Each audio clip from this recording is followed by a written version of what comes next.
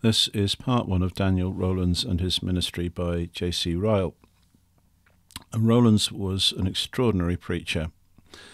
He obviously lived in Wales, and he was mightily used by God during the Great Awakening. He was poorly treated by the Church of England, where he was a curate, and the bad treatment that he received when he was renowned amongst the people was largely responsible, we're told, for the people forsaking the Church of England at that time. He was a man who loved the Lord Jesus Christ and delighted to preach the gospel of Christ and was full of the Holy Spirit when he preached. He was a man much used by God. So, Daniel Rowlands, chapter 1 of 2, read by David Mackereth, a new reading. One of the greatest spiritual champions of the last century whom I wish to introduce to my readers in this chapter is one who is very little known. The man I mean is the Reverend Daniel Rowlands of Llangaitho in Cardiganshire. Thousands of my countrymen, I suspect, have some little acquaintance with Whitfield, Wesley and Romaine, who never even heard the name of the great apostle of Wales. That such should be the case need not surprise us. Rowlands was a Welsh clergyman and seldom preached in the English language. He resided in a very remote part of the Principality and hardly ever came to London. His ministry was almost entirely among the middle and lower classes in about 5 counties in Wales. These circumstances alone are enough to account for the fact that so few people know anything about him. Whatever the causes may be, there are not many Englishmen who understand Welsh or can even pronounce the names of the parishes where Rowlands used to preach. In the face of these circumstances, we have no right to be surprised if his reputation had been confined to the land of his nativity. In addition to all this, we must remember that no biographical account of Rowlands was ever drawn up by his contemporaries. Materials for such an account were got together by one of his sons and forwarded to Lady Huntingdon. Her death, unfortunately, immediately afterwards prevented these materials being used, and what became of them after her death has never been ascertained. The only memoirs of Rowlands are 2 lives written by clergymen who are still living. Ryle was writing this in the late 19th century. They are both excellent and useful in their way, but of course they labour under the disadvantage of having been drawn up long after the mighty subject of them had passed away. These 2 volumes and some very valuable information which I have succeeded in obtaining from a kind correspondent in Wales are the only minds of matter to which I have had access in drawing up this memoir. Enough, however, and more than enough, is extant to prove that Daniel Rowlands, in the highest sense, was one of the spiritual giants of the last century. It is a fact that Lady Huntingdon, no mean judge of clergymen, had the highest opinion of Rowlands. Few people had better opportunities of forming a judgment of preachers than she had, and she thought Rowlands was second only to Whitfield. It is a fact that no British preacher of the last century kept together in one district such enormous congregations of souls for 50 years as Rowlands did. It is a fact, above all, that no man 100 years ago seems to have preached with such unmistakable power of the Holy Ghost accompanying him as Rowlands. These are great isolated facts that cannot be disputed. Like the few scattered bones of extinct mammoths and mastodons, they speak volumes to all who have an ear to hear. They tell us that, in considering and examining Daniel Rowlands, we are dealing with no common man. Daniel Rowlands was born in the year 1713 at Pant y Beauty in the parish of Llangaitho, near Llangaitho, Cardiganshire. He was the second son of the Reverend Daniel Rowlands, rector of Llangaitho, by Janet, his wife. When a child of 3 years old, he had a narrow escape of death like John Wesley. A large stone fell down the chimney on the very spot where he had been sitting 2 minutes before, which, had he not providentially moved from his place, must have killed him. Nothing else is known of the first 20 years of his life, except the fact that he received his education at Hereford Grammar School, that he lost his father when he was 18 years old. It appears from a tablet in Llangaitho church that when Rowlands was born, his father was 54 and his mother 45 years old. His father's removal could not therefore have been a premature event, as he must have attained the ripe age of 72. For some cause or other of which we can give no account, Rowlands appears to have gone to no university. His father's death may possibly have made a difference in the circumstances of the family. At any rate, the next fact we hear about him after his father's death is his ordination in London at the early age of 20 in the year 1733. He was ordained by letters dismissory from the Bishop of St. David's, and it is recorded as a curious proof both of his poverty and his earnestness of character that he went to London on foot. The title on which Rowlands was ordained was that of curate to his eldest brother John. So that's the kind of lowest ordination level in the Church of England. Who had succeeded his father and held 3 adjacent livings of Llangaitho, Llancunlle, and Llandiwybrefi. He seems to have entered on his ministerial duties like thousands in his day, without the slightest adequate sense of his responsibilities and utterly ignorant of the gospel of Christ. According to Owen, he was a good classical scholar and had made rapid progress at Hereford School in all secular learning. But in the neighbourhood where he was born and began his ministry, he is reported never to have given any proof of fitness to be a minister. He was only known as a man remarkable for natural vivacity, of middle size, of a firm make, of quick and nimble action, very adroit and successful in all games and athletic amusements, and as ready as anyone after doing duty in church on Sunday morning to spend the rest of the day, God's day, in sports and revels, if not in drunkenness. Such was the character of the great apostle of Wales for some time after his ordination. He was never likely afterwards to forget St. Paul's words to the Corinthians, "Such were some of you," 1 Corinthians 6 verse 11, or to doubt the possibility of anyone's conversion. The precise time and manner of Rowland's conversion are points involved in much obscurity.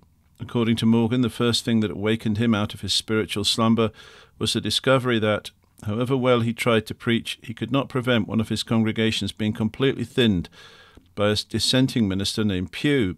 It is said that this made him alter his sermons and adopt a more awakening and alarming style of address.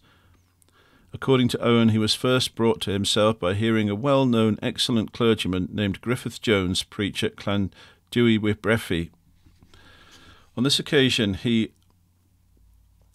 appearance as he stood in the crowd before the pulpit is said to have been so full of vanity, conceit, and levity that Mr. Jones stopped in his sermon and offered a special prayer for him, that God would touch his heart and make him an instrument for turning souls from darkness to light. This prayer is said to have had an immense effect on Rowlands, and he is reported to have been a different man from that day. I do not attempt to reconcile the two accounts. I can quite believe that both are true. When the Holy Ghost takes in hand the conversion of a soul, he often causes a variety of circumstances to concur and cooperate in producing it.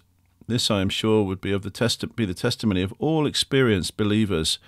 Owen got hold of one set of facts and Morgan of another. Both happened probably about the same time, and both probably are true.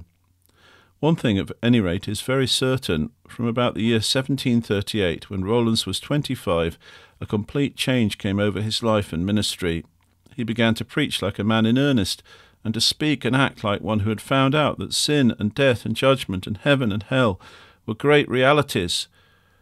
Gifted beyond most men with bodily and mental qualifications for the work of the pulpit, he began to consecrate himself wholly to it, and threw himself body and soul and mind into his sermons. The consequence, as might be expected, was an enormous amount of popularity. The churches where he preached were crowded to suffocation. The effect of his ministry in the way of awakening and arousing sinners was something tremendous. The impression, says Morgan, on the hearts of most people was that of awe and distress, and as if they saw the end of the world drawing near, and hell ready to swallow them up. His fame soon spread throughout the country, and people came from all parts to hear him. Not only the churches were filled, but also the churchyards. It is said that under deep conviction, numbers of the people lay down on the ground in the churchyard of Llancunlle, and it was not easy for a person to pass by without stumbling against some of them. At this very time, however curious it may seem, it is clear that Rowlands did not preach the full gospel. His testimony was unmistakably truth, but still it was not the whole truth. He painted the spirituality and condemning power of the law in such vivid colours that his hearers trembled before him and cried out for mercy. But he did not yet lift up Christ crucified in all his fullness as a refuge, a physician, a redeemer, and a friend. And hence, though many were wounded, they were not healed. How long he continued preaching in this strain, it is, at this distance of time, extremely difficult to say. So far as I can make out by comparing dates, it went on for about 4 years. The work that he did for God in this period, I have no doubt, was exceedingly useful as a preparation for the message of later days. I, for one, believe that there are places and times and seasons and congregations in which powerful preaching of the law is of the greatest value. I strongly suspect that many evangelical congregations in the present day would be immensely benefited by a broad, powerful exhibition of God's law. But that there was too much in law in Rowland's preaching for 4 years after his conversion, both for his own comfort and the good of his hearers, is very evident from the fragmentary accounts that remain of his ministry. The means by which the mind of Rowlands was gradually led into the full light of the gospel have not been fully explained by his biographers. Perhaps the simplest explanation will be found in our Lord Jesus Christ's words, "If any man will do his will, he shall know of the doctrine," John 7:17. Rowlands was evidently a man who honestly lived up to his light and followed on to know the Lord. His master took care that he did not long walk in darkness, but showed him the light of life. One principal instrument of guiding him into the whole truth was that same Mr. Pugh who at an earlier period had thinned his congregation. He took great interest in Rowlands at this critical era in his spiritual history and gave him much excellent advice. "Preach the gospel, dear sir," he would say. "Preach the gospel to the people and apply the balm of Gilead, the blood of Christ, to their spiritual wounds, and show the necessity of faith in the crucified Saviour. Happy indeed are young ministers who have an Aquila or Priscilla near them, and when they get good advice are willing to listen to it." The friendship of the eminent layman Howell Harris, with whom Rowlands became acquainted about this time, was no doubt a great additional help to his soul. In one way or another, Howell Harris was a great man of God. In one way or another, the great apostle of Wales was gradually led into the full noontide light of Christ's truth, and about the year 1742, in the 30th year of his age, became established as the preacher of a singularly full, free, clear, and well-balanced gospel. The effect of Rowland's ministry from this time forward to his life's end was something so vast and prodigious that it almost takes away one's breath to hear of it. We see, unhappily, so very little of spiritual influences in the present day. The operations of the Holy Ghost appear confined within such narrow limits, and to reach so few persons that the harvests reaped at Llangeitho 100 years ago sound almost incredible. But the evidence of the results of his preaching is so abundant and incontestable that there is no room left for doubt. One universal testimony is borne to the fact that Rowlands was made a blessing to hundreds of souls. People used to flock to hear him preach from every part of the principality, and to think nothing of travelling 50 or 60 miles for the purpose. That's a very long way in those days for a very mountainous country. On Sacrament Sundays, it was no uncommon thing for him to have 1,500 or 2,000 or even 2,500 communicants. The people on these occasions would go together in companies like the Jews going up to the temple feast in Jerusalem, and would return home afterwards singing hymns and psalms on their journey, caring nothing for fatigue. It is useless to attempt accounting for these effects of the great Welsh preacher's ministry, as many do by calling them religious excitement. Such people would do well to remember that the influence which Rowlands had over his hearers was an influence which never waned for at least 48 years. It had its ebbs and flows, no doubt, and rose on several occasions to the springtide of revivals, but at no time did his ministry appear to be without immense and unparalleled results. According to Charles of Barla and many other unexceptionable witnesses, it seemed just as attractive and effective when he was 70 years old as it was when he was 50. When we recollect, moreover, the singular fact that on Sundays at least Rowlands was very seldom absent from Llangeitho, and that for 48 years he was constantly preaching on the same spot and not, like Whitefield and Wesley, incessantly addressing fresh congregations, we must surely allow that few preachers have had such extraordinary spiritual success since the days of the apostles. Of course, it would be absurd to say that there was no excitement, unsound profession, hypocrisy, and false fire among the thousands who crowded to hear Rowlands. There was much, no doubt, as there always will be when large masses of people are gathered together. Nothing perhaps is so infectious as a kind of sham, sensational Christianity, and particularly among unlearned and ignorant men. The Welsh, too, are notoriously an excitable people. No one, however, was more fully alive to these dangers than the great preacher himself. No one could warn his hearers more incessantly than that the Christianity which was not practical was unprofitable and vain. But after all, the effects of Rowland's ministry were too plain and palpable to be mistaken. There is clear and overwhelming evidence that the lives of many of his hearers were vastly improved after hearing him preach, and that sin was checked and distinct knowledge of Christianity increased to an immense extent throughout the principality. It will surprise no Christian to hear that, from an early period, Rowlands found it impossible to confine his labours to his own parish. The state of the country was so deplorable as to religion and morality, and the applications he received for help were so many, that he felt he had no choice in the matter. The circumstances under which he first began preaching out of his own neighbourhood are so interesting, as described by Owen, that I shall give his words without abbreviation. There was a farmer's wife at Ystrad in the county of Carmarthen who had a sister living near Llangeitho. This woman came at times to see her sister, and on one of these occasions she heard some strange things about the clergyman of the parish, that is, Rowlands. The common saying was that he was not in his right mind. However, she went to hear him, and not in vain, but she said nothing then to her sister or to anybody else about the sermon, and she returned home to her family. The following Sunday she came again to her sister's home at Llangeitho. "What is the matter?" said her sister in great surprise. "Are your husband and your children well?" She feared from seeing her again so soon and so unexpectedly that something unpleasant had happened. "Oh, yes," was the reply. "Nothing of that kind is amiss." Again she asked her, "What then is the matter?" To this she replied, "I don't well know what is the matter. Something that your cracked clergyman said last Sunday has brought me here today. It stuck in my mind all the week and never left me night or day." She went again to hear and continued to come every Sunday, though her road was rough and mountainous, and her home more than 20 miles from Llangeitho. After continuing to hear Rowlands about half a year, she felt a strong desire to ask him to come and preach at Ystrad. She made up her mind to try, and after service one Sunday she went to Rowlands and accosted him in the following manner. "Sir, if what you say to us is true, there are many in my neighbourhood in a most dangerous condition, going fast to eternal misery. For the sake of their souls, come over, sir, to preach to them." The woman's request took Rowlands by surprise, but without a moment's hesitation he said in his usual quick way, "Yes, I will come if you can get the clergyman's permission." This satisfied the woman, and she returned home as much pleased as if she had found some rich treasure. She took the first opportunity of asking her clergyman's permission, and easily succeeded.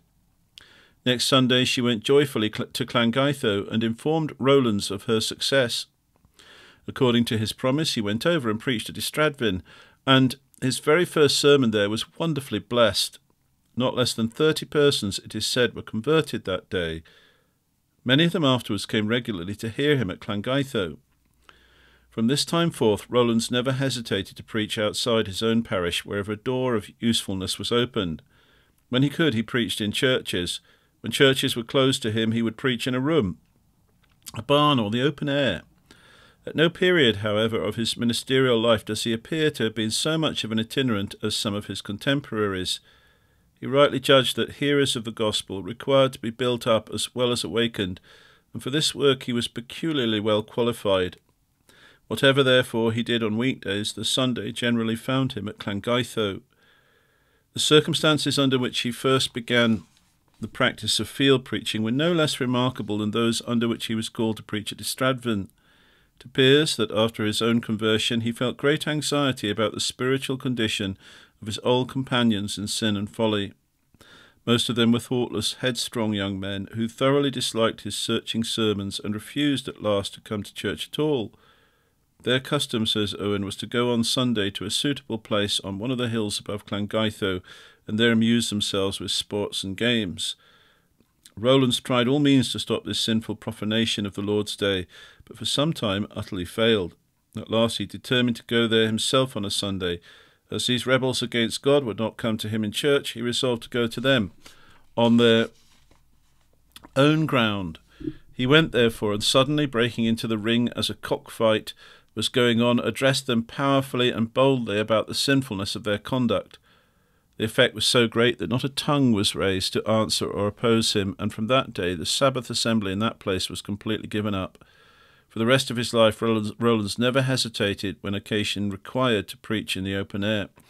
Just comment, here we are, they're diverting themselves with sports on a Sunday, and this is a great sin that's confronted, and that confrontation of sin is effective because God is in it.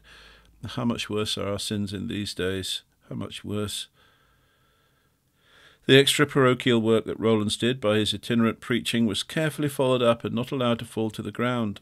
No one understood better than he did that souls require almost as much attention after they are awakened as they do before, and that in spiritual husbandry there is need of watering as well as planting.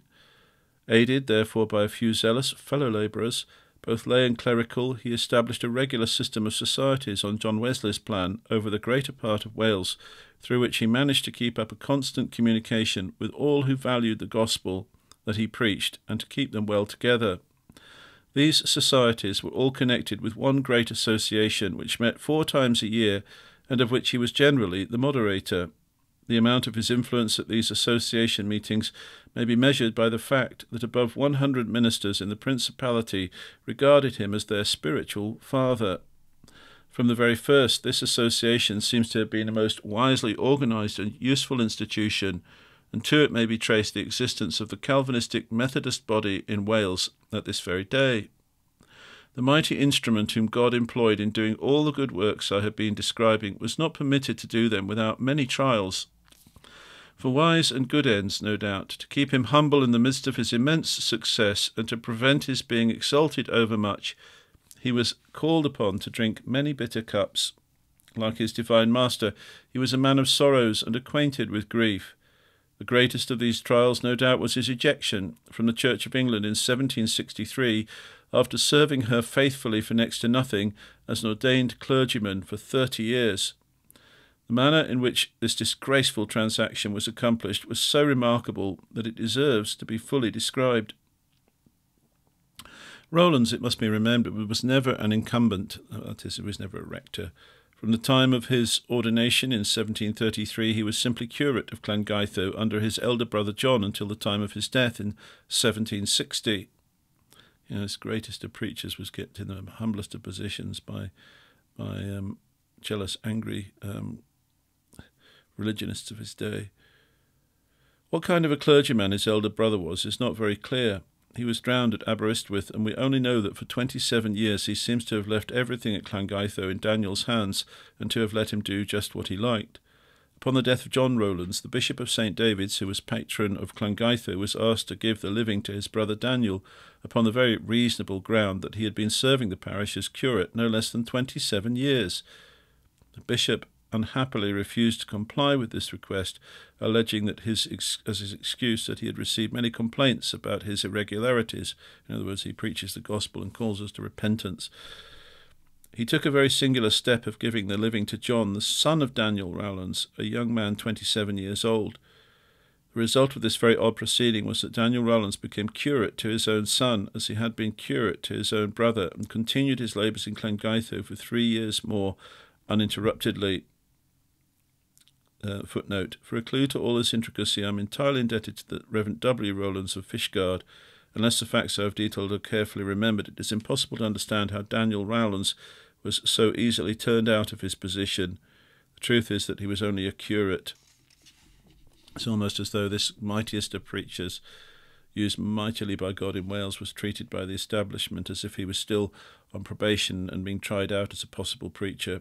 Certainly putting him under the authority of his son was really against the scriptures, really against God's order of things in the Bible. And it might have worked really well if the son and father had worked together well and worked in a proper relationship with each other. But at this point, Rowlands hasn't given us any insight into that.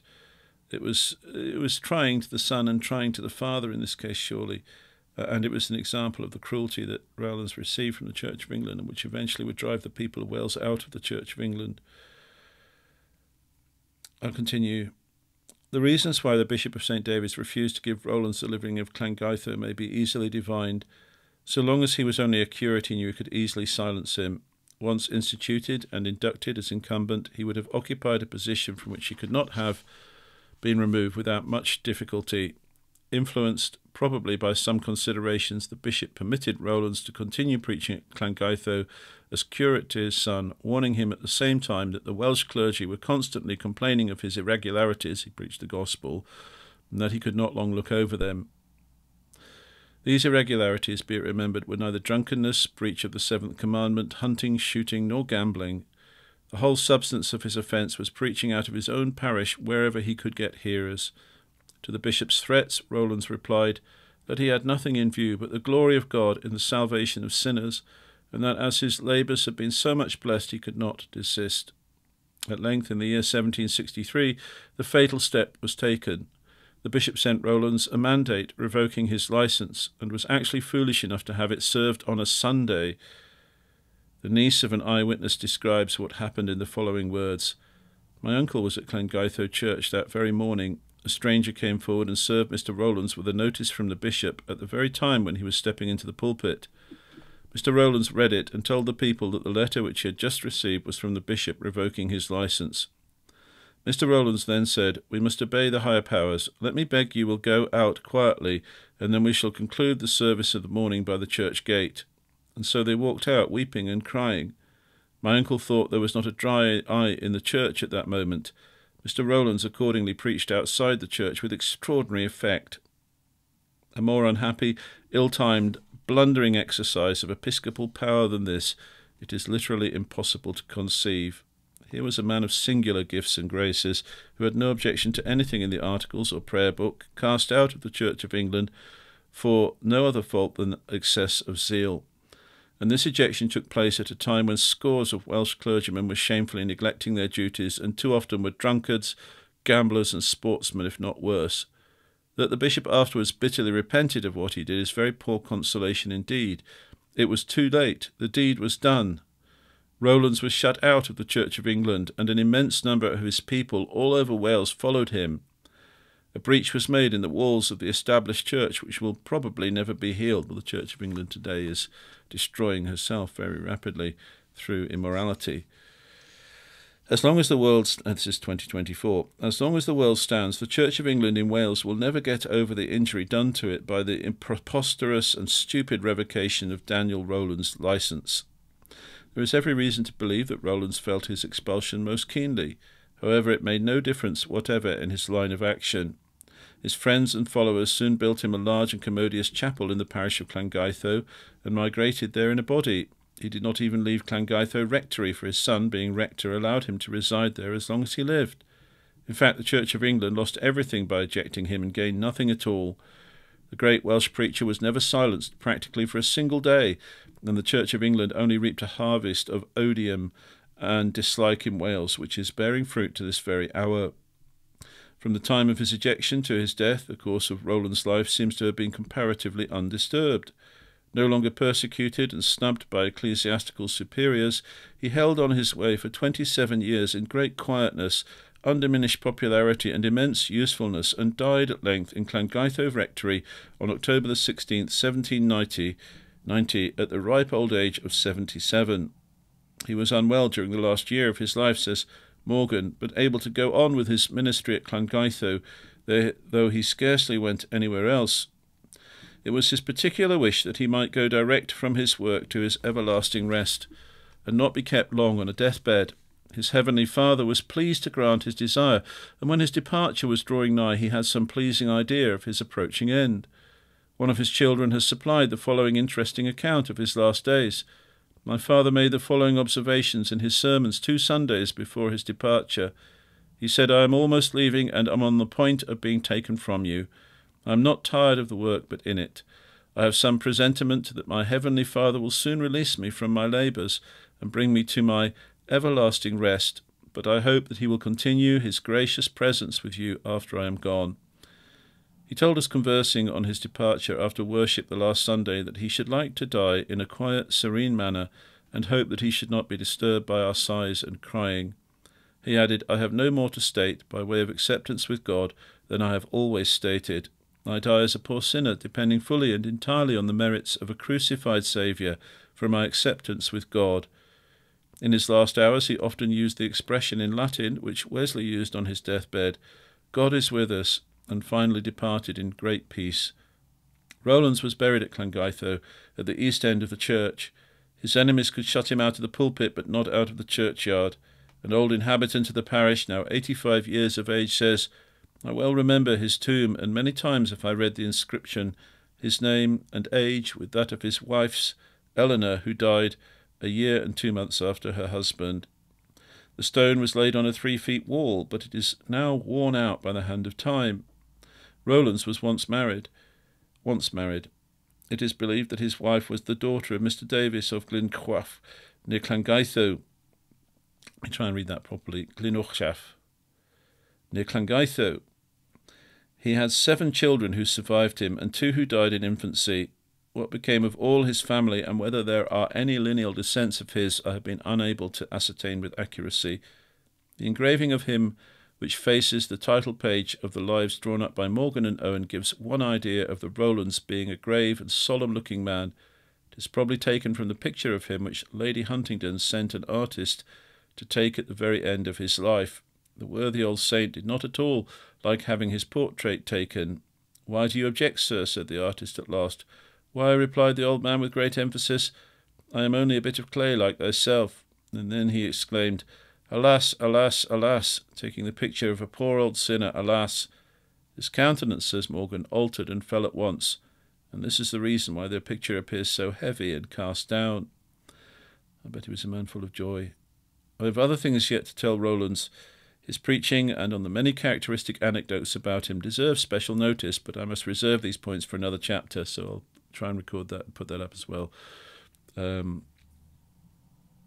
May God raise up men like Rowlands today. They will have similar persecution, but God will use them for his glory. But may God also raise up amongst the common people in the land a fear of God, a hunger for salvation, a desire for the truth. And may the Lord Jesus Christ have all the glory.